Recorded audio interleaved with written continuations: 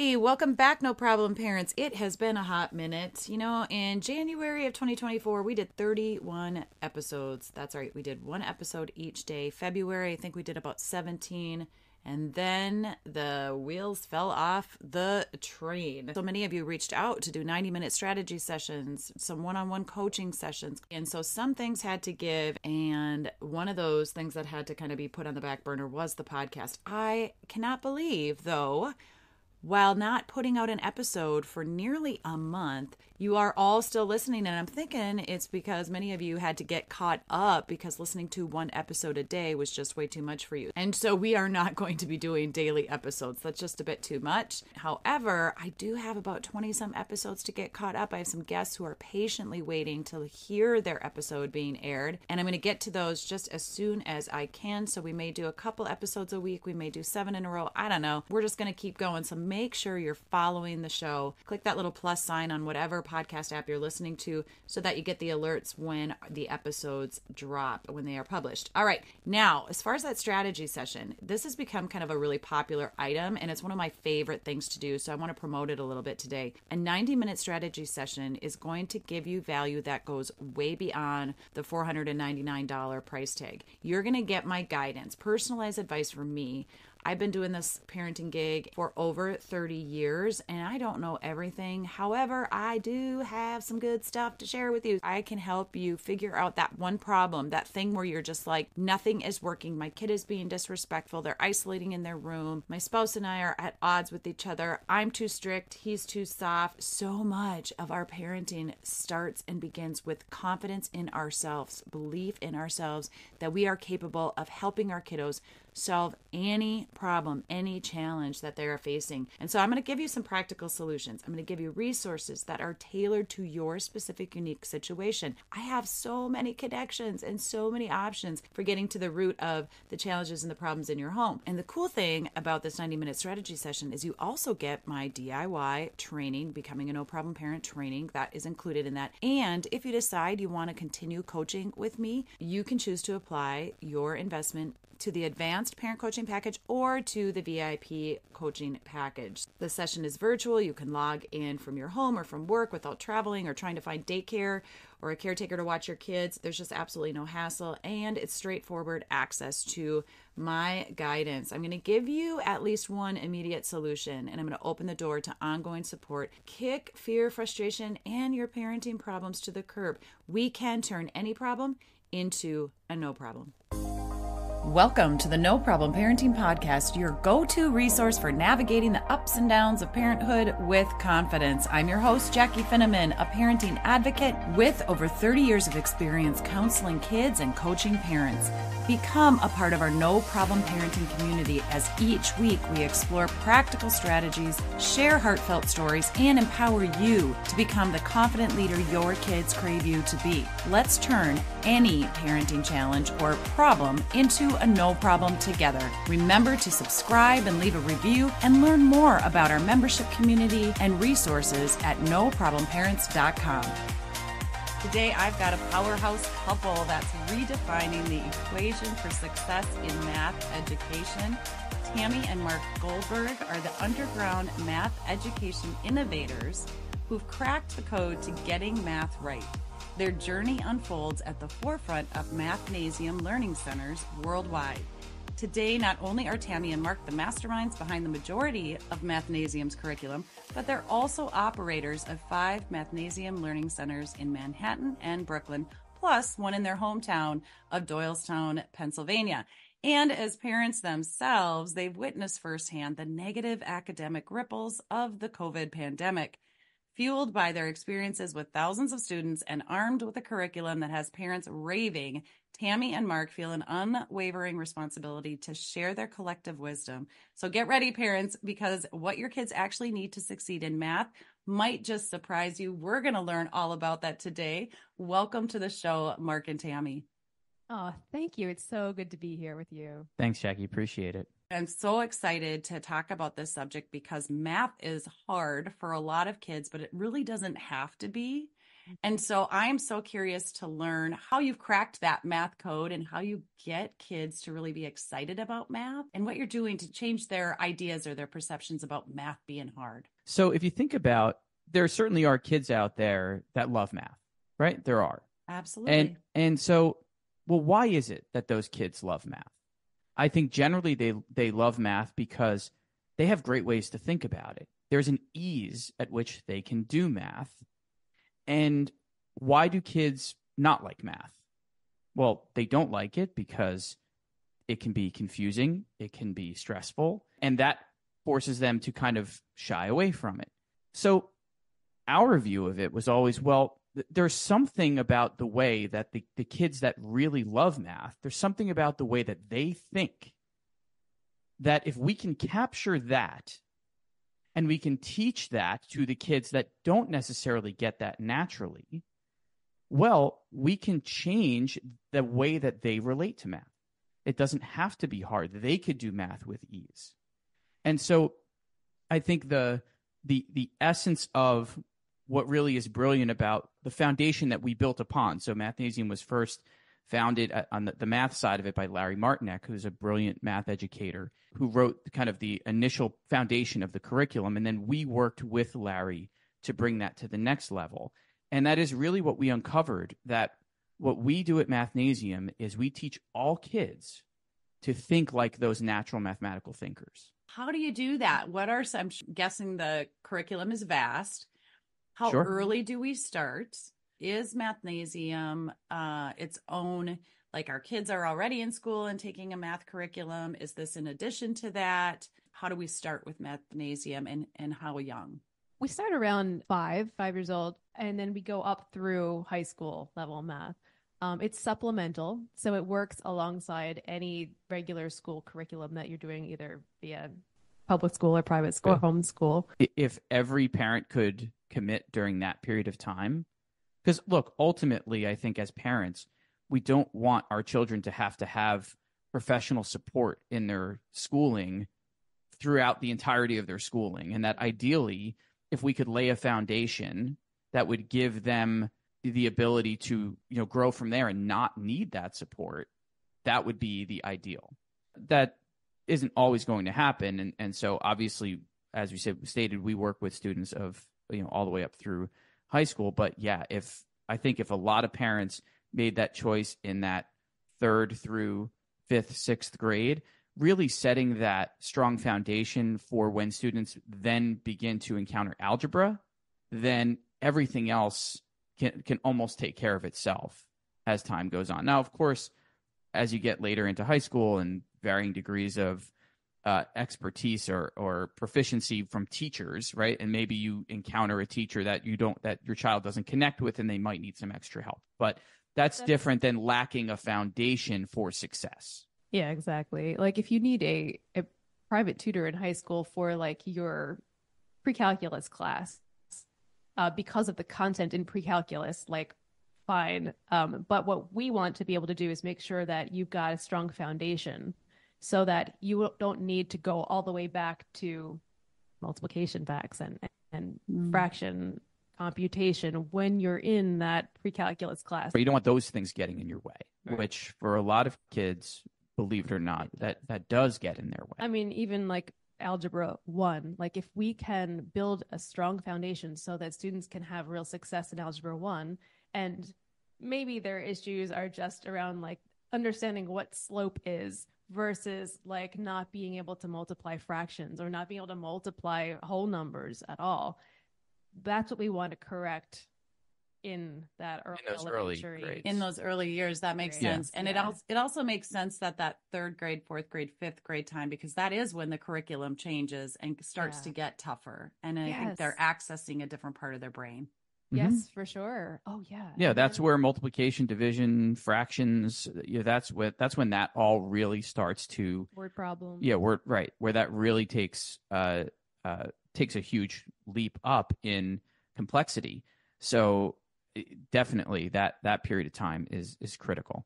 Also from a cognitive development standpoint too, where a lot of sometimes you'll see kids in 1st and 2nd grade that maybe they're doing some math that just from a brain development standpoint, they're just not ready for.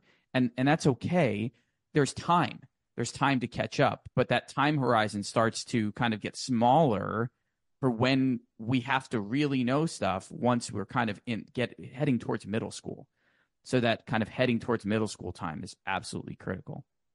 That makes sense. So starting those earlier years is better. But then if you do have a child that is struggling, in the high school years with calculus or stats class, you're still available to help at that point. Enrolling your child in a Mathnasium program can be for a few months, can be for a full year, could be several years. How does that work? Well, if you do under 6 months, we're limited in what we can actually accomplish. Like, it took a long time for these skill gaps to develop. So if it's a child who's struggling, right, or who's behind, which we get plenty of just kids. Do like 3 months to accelerate or like try to get them from being bored in school, like that's right, or shape their thinking in a different way, right? Like I think it's hard to make solid progress unless there's a commitment to it at least 6 months. Yeah, I mean, if you think about it in terms of when someone's trying to improve their physical fitness, it's not all that different, right? If you go to the gym for 2 months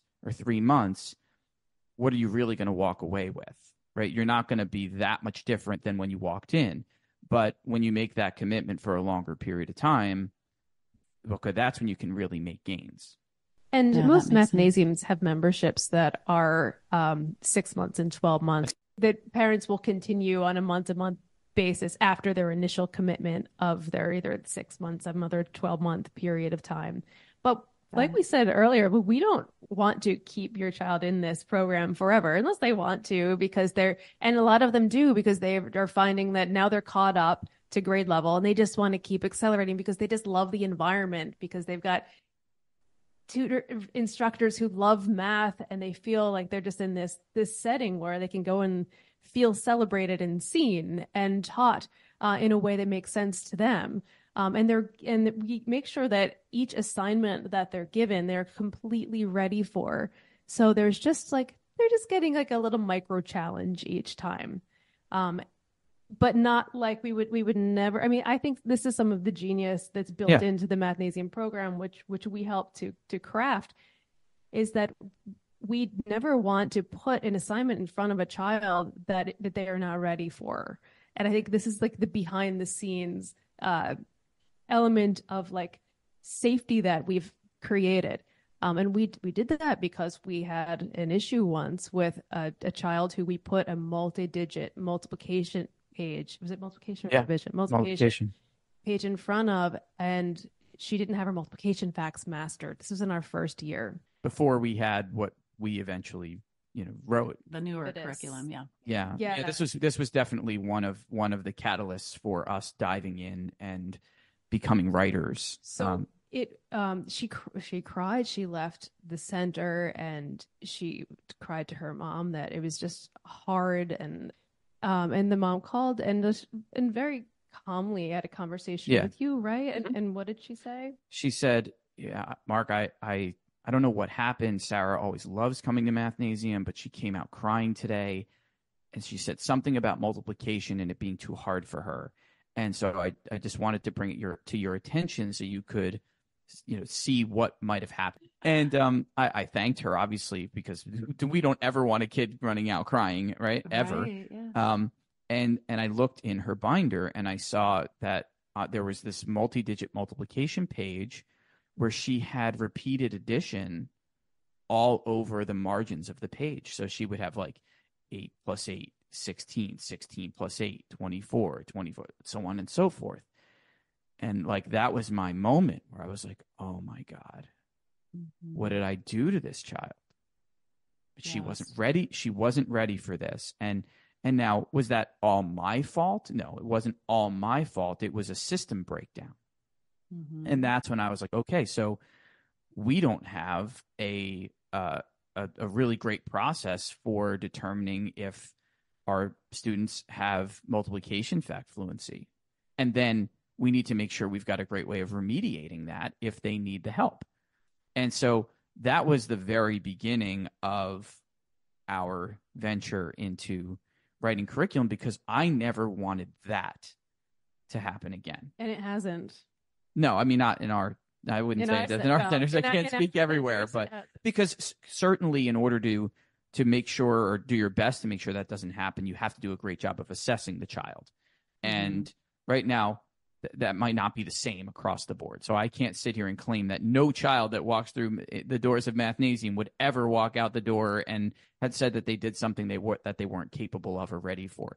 But the curriculum we have in place and the processes that we built and that we employ in our centers, we're extremely careful to make sure that we have a strong understanding of not only what kids have mastered, right, what skills they've mastered, but how they're thinking, what the processes that they use to solve the problem, so that if they're doing it in a way that isn't really supporting them well, we're going to teach them a better way to do it, a much more efficient way, a more reliable way that they can call on, not only for this specific task that they're going to do, but that they're then going to apply later.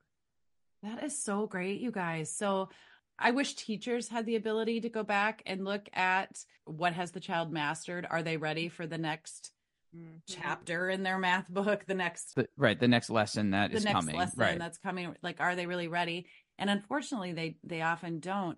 But I love that you're just the heart in it and really seeing the student for where they're at and who they are and wanting to make sure that you're doing no harm. And so I just really appreciate that. Also, I'm wondering, do you get a lot of students that are struggling and that's why they come to Mathnasium? Or are you getting more and more that are just like the parents are saying, nope, we want to get ahead of the game? It's a mix. Yeah, it's a real mix. But I would say it's more struggling. It depends on the community, because there are some communities where it is very much like the kids that are the families that are drawn to Mathnasium are the ones that feel like they're not getting challenged enough in school. So I'd say it really varies community by community. Well, and I would think the more we get the word out about what Mathnasium is, like I was mentioning before we started to record, we have a Mathnasium in a town near me, and I didn't even notice it until our son was like in 10th grade, and at that point we had already had some different supports for him. Sure. And so I think too, the awareness of what is Mathnasium and getting that out there is key. But also I wonder about, do you get kiddos with students with dyslexia or other learning disabilities? And are you able to help them? We do. And I would say as long as there are other team members that are supporting them, then we are the best place to go to for the math. I can just imagine that, especially since you're really figuring out where they're at in their understanding of the different concepts and things, because typically it's a myth that kiddos with dyslexia can't learn math. In fact, there's stealth dyslexia. So the stealth dyslexic kids are usually pretty super smart in math and science. And a lot of people aren't aware of that. But again, they may need to be taught in a little bit different way. You used to be so like you didn't want to know anyone's. No, I didn't want to know anybody's diagnoses or any of that, because I didn't want that. I didn't believe that would teach anyone. Yeah, I didn't believe that would get in their way to learn in the ways that we were teaching, because I saw it. We had proof of it. Yeah, I had living proof. I was doing this all the time. We would have students that would come to us. And I remember this one time a parent told us that the child was diagnosed with a math learning disability. And after probably about 8 months of working with us, suddenly the diagnosis was gone, and she didn't have an IEP in school for math and all of that. It was like, there's a lot to be said for a strong personal connection and a curriculum that is really matched to their exact needs for any child. Yeah, I've had a couple of people reference dyslexia, for instance, not as a learning disability, but as a teaching disability. Totally. Yeah. Yes. And that's exactly what you're saying right now. Yeah. And I love that. In fact, Marc, when I used to do in-home family counseling, before I met with the family, I didn't want any other background information on anything. I just wanted to be able to hear them and acknowledge them and validate them and kind of like, where are we now? And what is your goal? or what do you need? So I really respect and appreciate that from the both of you. Let's transition a bit here to how is Mathnasium different than tutoring? Because I think people often kind of confuse it as it's a tutoring program, but it's really not. It's a blend, I'd say. Okay. So because there is a certain amount of schoolwork support that we do offer, so it's not that you can't bring any of your homework or any of that into the center. It's just kind of, at least how we do it in our centers, it's a limited amount of time. Everything starts with an assessment that we do of the child's skills. We determine what they've mastered, what they haven't mastered from a certain grade level perspective. And then, can I say something? So, sure. So you're assuming that tutoring means working on the current homework, working on today's homework or preparing for tomorrow's test. Right. I guess that. Thanks for pointing that out, Tammy, because that is what I'm referring to. It's not, so Mathnasium is not there for your child's current math assignments to like bring those to Mathnasium and you're going to help them with their current math assignments. That's not what it is. We do a little bit. Yeah, that's not the primary focus generally. Okay. Generally speaking, that doesn't mean that there's never a case where someone will spend an entire session on helping somebody prepare for the test the next day. The primary focus is on building up the foundation and filling in any of the skill gaps that they may have missed along the way that are causing the problems with the current homework. Right. Okay. Or teaching them a different way of thinking about solving a problem that actually serves them better than how they had been taught previously. I'd say the big difference when it comes to hiring the private tutor compared to Mathnasium is that generally what the tutor has only to work with is what the child is bringing into the lesson or the tutoring session. And there's generally not a structured approach to how do I deal with whatever underlying skill gaps could be getting in the way of this child being successful in the homework today. And so it's a lot of, it's like there's a boat that's leaking and I've got to just keep putting patches on it in the moment.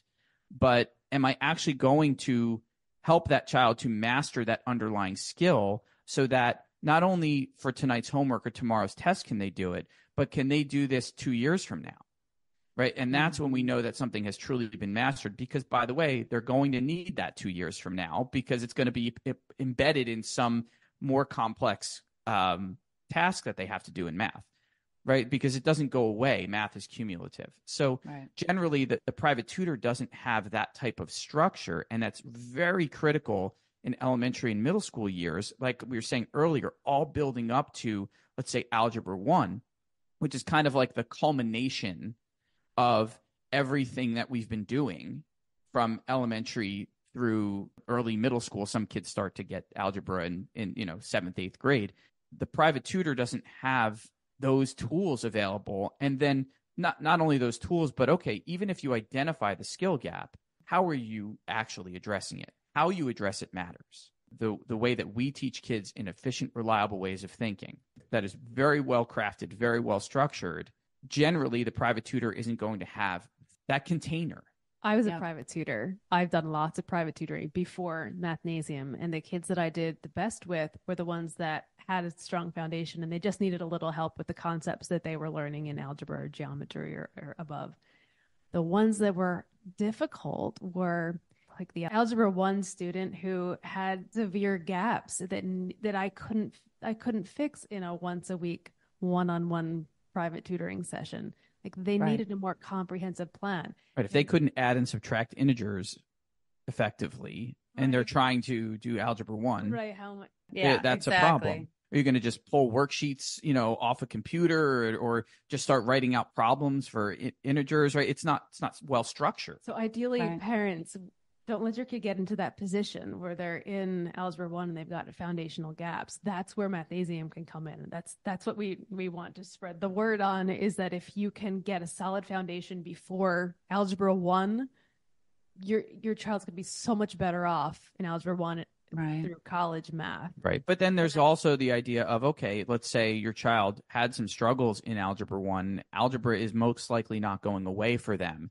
And so that's where, if your child's in a geometry class, there's no reason why, you should just abandon algebra, go get some help on building up the algebra skills because Algebra 2 is coming up next. You just need a Yeah. more comprehensive program than what I could have provided or any private tutor could provide, especially in a once a week scenario. And well structured, right? It's And got to so- be well structured. And so how is your curriculum, what you have all added to the Mathnasium curriculum and what you've all developed, how is that different than maybe another math support? That's a great We question. could probably talk about that for hours. Well, I'll have to have you back on. But give Yeah. us the Cliff Notes. Oh. So there are two schools of thought, it seems, in math right now. There's like Very dichotomous. the conservative way of teaching math through Traditional. like traditional standard algorithms. And then there's Right. Math is memorization, formulas, the way we were taught. algorithms. The way they taught math in the 80s, basically. And like it wasn't perfect. There was a lot of like timed well, there still are timed tests, which are awful. Yeah. It's too much Like, anxiety yeah. producing. I mean, you need Newcom for that. Yeah, right. This is a good little segue. For a better night's sleep, less stress, less anxiety, try NewCalm. NewCalm is an app. You download it on your phone. There are tracks to help you sleep better, like deep sleep, and there are tracks to help you focus. Focus is an essential technology for getting more done in less time. You know, our minds are often distracted with worry, uncertainty, anxiety, to-do lists, and feelings of overwhelm.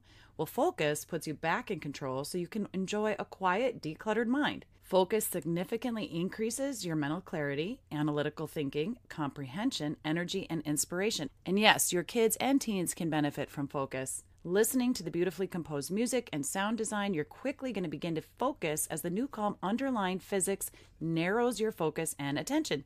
You'll lose sense of time as your focus increases and your thinking becomes more intentional. It can be used anytime you're awake. People use Focus while working, studying, catching up on emails, thinking, walking, reading, doing household chores, or anytime you want to feel focused and get more done in less time. We have a link in the show notes. Get your 7-day free trial at NewCalm, NUCALM.com, and be sure to enter coupon code NO PROBLEM for 15% off your monthly subscription. We're big Yeah, fans. We're all big fans of NewCalm, aren't we? Yeah. So we'll call it 80s math, traditional math, where it's like you've got to learn the standard algorithms, meaning like carrying and borrowing and the long division algorithm. And the criticism against all of that was that it wasn't transparent enough in why we're doing the things. Like it's just following Just rules. telling you what to do. Here are the rules. Go do it. Right. Or even things like, okay, subtracting a negative is a positive, and you just tell them the rule, and that's it. Right. There's no helping the child to understand why that's the case. It's just, that's the rule. Go do it. So that was like the 80s math. So here I'm going to put in another little disclaimer about dyslexia. You can't just tell a kid with dyslexia, here's what you do. They are often engineers. Mm-hmm. Kids with dyslexia often have that entrepreneurial or engineer in their blood. And so they need to know why. Why am I doing it? Mm-hmm. And that's a great question. And we should all be asking that. Right. There's Yes. genius in that. Yes. Like, why? And I remember in 80s math, I was kind of like, yeah, why? Why do I have to do that? Why do I have to carry and bring down and all that? Why does that make sense? Like that kind of drove me a little crazy. So I get the complaint. The problem is the math education world swung way in the opposite direction, where it's like complete rejection of standard algorithms. And you can come up with your own way of doing it. Yeah, let's explore 8 ways of doing this. And then, okay, how do you feel about it? Which way works best for you? And nothing gets mastered. So what happens is students come to us and we give them an assessment, and there's like, say, a 4-digit plus a 4-digit number, and they blank. They have no mastery of any one technique that could work. Right. Or the child, on the reverse of that, the child that's, let's say, in a traditional program where they've memorized their multiplication facts, like, but just by rote memorization. And okay, you ask them, okay, how much is 12 times 12? And they tell you, 144. And you ask them, well, what's 12 times 13? And they just say, I didn't learn that one. They have there's nothing they can do. Or like, I love this one, 101 minus 99. And the kids do it with an algorithm. Right, where they line up the numbers. 1 minus 99. They don't just think, how far is it from 99 to 101? So there's problems on both ends. What Mathnasium does is we take the best of both, we packaged it up, We make sure that the assessment knows exactly how the child thinks about all of these different topics. And then we put a program together that is perfectly aligned for what they need. Given that we've taken the best of both, they're going to learn the number sense and mental math techniques. They're going to also learn how to use the standard algorithms. We're going to bring transparency to the standard algorithms. It's like meeting in the middle of these two polar opposite worlds and finding the best of both and delivering it in an elegant, comfortable way to each child so that they are able to digest and move on to the next challenge and apply. And apply going forward. And I think there definitely has been an emphasis in math education on developing number sense, which is great, right? That's great, and that's a big part of what we do. And what constitutes number sense? It's like this kind of nebulous thing. It's like understanding the relationship between numbers. And okay, part of that is having great mental math techniques, great mental math skills, but it's also being able to look at a set of circumstances that you're given and say, what tools do I have to get this efficiently and reliably? And if what that means is I'm going to use the standard algorithm for multiplication or for division or for addition, so on and so forth, that's exhibiting good number sense. When you look at, hey, I got four-digit numbers that I have to add, the best way for me to get there efficiently and reliably, the correct answer is to use the standard algorithm. Whereas, hey, if I've got two-digit numbers staring in front of me, or let's say it's something like, oh, I have to double 17. Okay, well, is it really that efficient for me to write that down and then, oh, I got to 4 and carry the 1? No, I can double 17 by doubling 10 and double 7 and putting it together to make 34, right? 20 and 14 to make 34. So we're teaching kids to see math in that way. So not only, and then teaching them those ways of thinking, but then also helping them to understand, like surveying the situation and having that recognition, oh, what tool do I pull from my tool belt right now? So the key is you guys figure out with the kid which way is most beneficial to them or that they're going to catch on. I mean, so in that case, we would expose kids to both ways of doing it. So let's say like the 2-digit plus a 2-digit with carrying, they should learn how to do that, and they should also learn the 2-digit plus a 2-digit mentally. Yes. And we would teach it that way, and then that child's going to gravitate to one or the other. Right. But ideally, they would be able to pull out whichever tool that they need in whatever situation. Like we just want to equip them well with here are the most efficient ways that work. Because there's a ton of other there's other ways of doing it. Ways that they're teaching kids in school now, but like a lot of that is like it's good mind game or exercise to do. Yeah. So like we've figured out the ones that are actually going to get you the most efficient answer quickly. Mm-hmm. Right. This gets us away from having to memorize those facts, but we can actually commit them to memory by having a thought process that we do repeatedly over and over again for a period of time until, okay, now I just know it. It's in my memory. I don't have to keep thinking about it that way. But yet the mastery of the facts is critically important. Right? This is an area we could have a whole. Yeah, exactly. Any chance I get to have people on the show that talk about ways that we can change the conversations, that's step 3 of no problem parenting with our kids. And really, actually, step 1 is seeking first to understand, getting to the root of the problem. You guys are at Mathnasium. Not only have you developed a curriculum that is helping kids who are struggling. I mean, you've developed this so that we don't even have to get to the point where our kids are struggling. We can get them started right away and prevent so many behavioral and emotional challenges that our kids go through. So I'm really grateful that you guys took the time to be with me today. What's the best way that a family can find out more about Mathnasium? The best thing would be to just go to mathnasium.com, and people can search in their local community and put in your zip code and find a local Mathnasium Learning Center. And you'll be able to experience, most likely, if you have a child that's in kindergarten through probably at least 7th grade, you get to experience some of the work that we've done at the franchise level. You don't have to do this alone. There are some amazing experts out there.